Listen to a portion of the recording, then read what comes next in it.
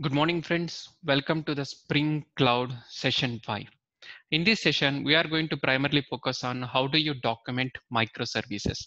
Majority of the microservices what we develop are the REST APIs. So to document a REST API, we have a very good standard that is popularly known as Swagger standard, or now people calling it as an OpenAPI. Swagger donated that standard to OpenAPI, and OpenAPI is in our standard. A simple way to understand is if you write a documentation of your REST API according to a standard that is called OpenAPI standard, then you are good. The documentation gets automatically generated and stuff. Okay, in this session, we are going to see how do you use OpenAPI to document your REST API. So we use OpenAPI standard to document your REST API. Then SpringFox is a implementation or library which will help us to do that. Then once the documentation is generated, you can generate the client code from the documentation. So like typically when you want to test the REST API, right, you need to know what is input, what is output, and you make a calls to that REST API, right? So to do that, you need to generate that documentation.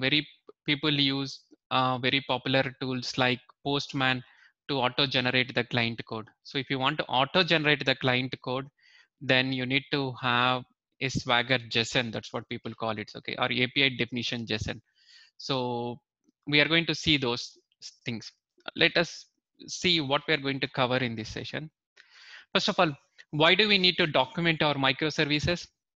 Documentation is very essential part in a software development life cycle, right? If you write a very good API but there is no document around it, people don't know how to use it, then there is no then you will not be much successful. Like people ask you so many questions how to use the API and stuff. So even poorly written API is well documented, people accept it. Okay, people know how to use it. When you develop some tool, there needs to be good documentation, right? A manual. So if you give it to someone, your API, if you are giving a manual to it, how to use it, it will be a lot easier for him to do.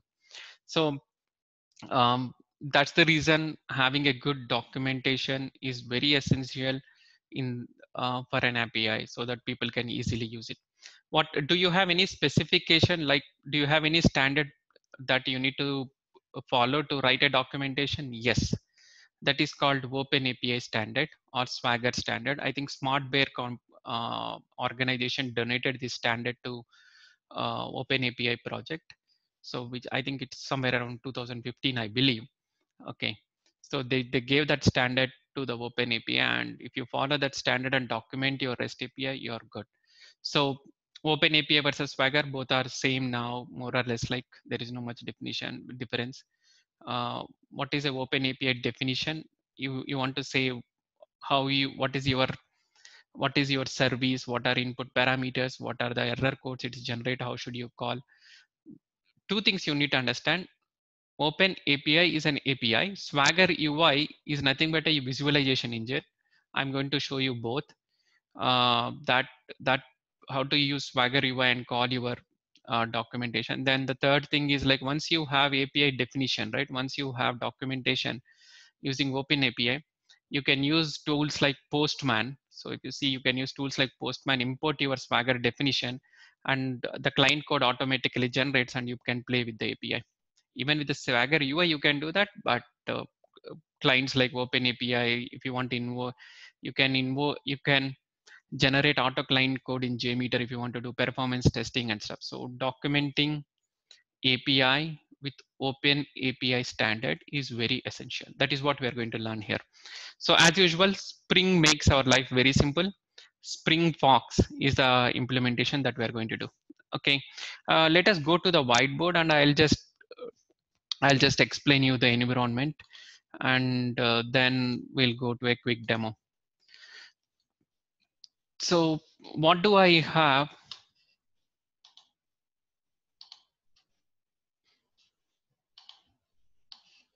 You guys know, right? So the general pattern what we have is we have a gateway. If you guys didn't follow my earlier sessions, please follow, please understand. This is a very common example which I take. We have two APIs. One is like employee API, Another one, what we have is like payroll API. We have two APIs. We are going to document these two APIs.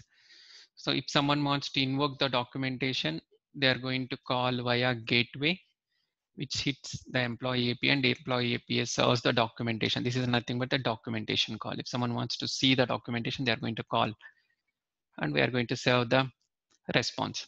So um, this is pretty straightforward. I'm not going to go about service registry, whatever we have. Standard thing, we have one registry. Okay, we have one registry and all the microservices registered to it. And the routes are established on the gateway. If you see my previous sessions of inter microservice communication, you will understand the whole deployment of this. If you don't follow it, the simple thing is every microservice register with the registry, and all the request comes via gateway and hit the services. The simple thing is every request has to go through gateway, or people call it edge server, and this is like a proxy. So all the request goes to gateway and hit employee API, and employee API response, gateway response back. So this is a good pattern everyone has to follow when developing the microservice. Okay, keeping that aside, let's focus only uh, on the documentation part. The entire tutorial is documented in the GitHub repository, Spring Cloud Session 5 microservice documentation. You can clone it. This has a very nice steps how to play with, how to generate documentation and everything. Okay, so here I already, sorry, I think I didn't stop my previous environment.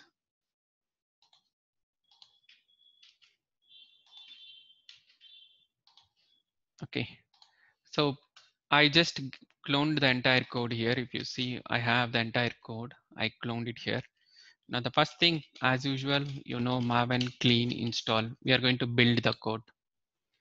So that's the first step what you are going to do, because the source code doesn't have the artifacts. Source code doesn't have the binaries. So I built three services: registry, employee API, payroll API, and gateway. Now we are going to document the employee API. Okay. So the first thing what you have to do is you have to add SpringFox. I said to you, right? SpringFox is the library that is help us to generate the documentation automatically. So you go to employee API in pom.xml, you can see here Spring Doc, Spring Open API. You add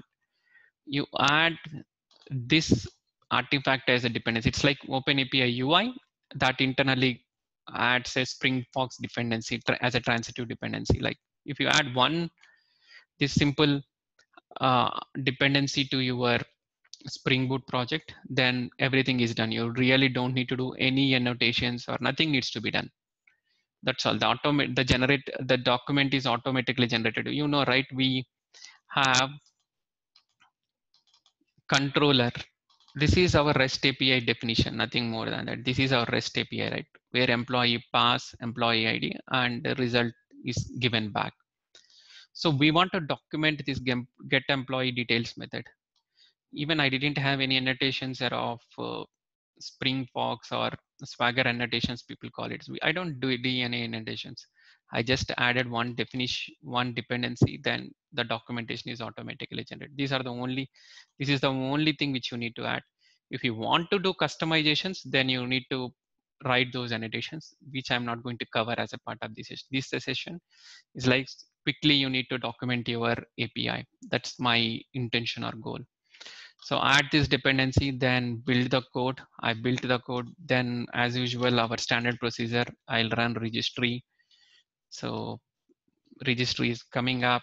Then I'll run the employee API. So if you see that employee API, it's a very standard. If you follow all my previous videos, I'm taking only one example and showing all the step by step. So then payroll.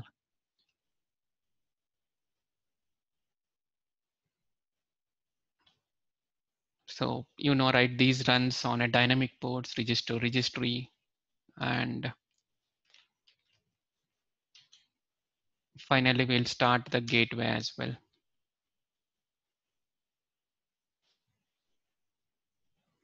So I started the gateway server now. Okay. Before accessing the API documentation, one important thing you need to do is this. This change is needed because we are accessing employee API, you or the Swagger definitions. Okay, we are accessing employee API documentation via gateway. So this is what, right? Anything employee slash means it needs to be served by the employee microservice. So we are accessing those documentations via gateway. That's the reason you need to set this Swagger document paths. Else you don't need even this configuration if you're directly accessing microservice. If you're directly accessing microservice, but no one directly access microservice, everyone will go via gateway. That's the reason we just add the gateway routes. As usual, if you go to gateway, there is nothing change in the gateway because gateway we already have anything slash star star serve from employee, and you know, right, we never know what port the employee API is running. So all you need to do is two things: add a pom dot dependency, and the second thing is if you have a gateway, say that these are the routes on the gateway. So those are the two things. Now this is up.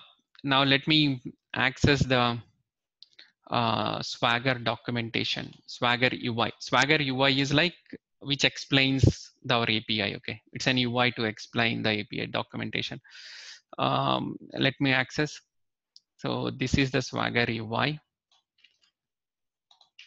So localhost 8080 gateway employee, and I'm saying Swagger UI.html. This is what the Swagger UI. So you see that I have an employee API which takes only employee ID. I have only one method. Okay. So now let me play with it. This is a get method. So I'll say try it out. I'll pass employee ID. Like I want to get the details of 100 employee. What is his name? Okay. So I pass 100 and say click on execute. The call got executed, and here you can see that the response. This is the response of the API. So you have API documentation and people want to play with the API, they can play within the same. That's the beauty of the Swagger UI. The Swagger UI helps you to document the API, and at the same time you can try the API as well. So now let us try with the another user 101, a user with 101. What is his name? So the user with 101 is like Tom. Now let us see what is with the user 102, where I don't have. So the response code, what what I got from the server is like 200, and it just gave some ID colon string. So it just gave a dummy object. Okay. So this is what Swagger UI is. You have a UI, you document API, what are the parameters it takes, okay, what is the response it generates, okay, and it also shows you the schemas of employee. Okay, it has name and ID. Okay, so that's the beauty with the Swagger documentation. We didn't do anything, we just added one annotation and the documentation got created for our API. Okay, this one we already know. Now let us see what is another advantage. I said you right, your entire API documentation is like entire definition is a small JSON file. So if you do a simple curl, okay, if you just do a curl on API docs URL, you're going to get a JSON which describes your API definition, or for a better view, JSON pretty print. So here, if you can see, I documented my API with OpenAPI 3.0, okay, which is running at so and so server, okay, which takes, these are the paths, okay, and these are the parameters. It explains you everything in a neat fashion. These are the response codes. So the advantage of this is like you can import this in a tools like Postman, JMeter, and automatically generates the client code. So for example, import, I'm saying import a OpenAPI definition. I'll give the definition open. So I'm importing that JSON inside this Postman and click import. Here you can see automatically a client code is generated for you. Get employee details, and it is saying that employee value is integer. Okay, right, 100, and you just send. Then you can see that automatically you can start using the API. So the client code is automatically generated for you. That is one of the advantage of the OpenAPI definition. If you have an OpenAPI definition, then automatically you can import in any tool like Postman or JMeter and generate the client code automatically. That is one of the advantage. So those were the two important things which I want to cover: Swagger UI and API definition. How can you auto generate with OpenAPI or OpenAPI? So I think pretty much I covered anything. I'm not going to cover about registry, blah, blah. You already know our whole infrastructure. So if you see, go back. So there is a registry and everything, leave about everything, but I just focused on the documenting a microservice. So Swagger or OpenAPI is very popular tool to document microservice. Thank you for watching.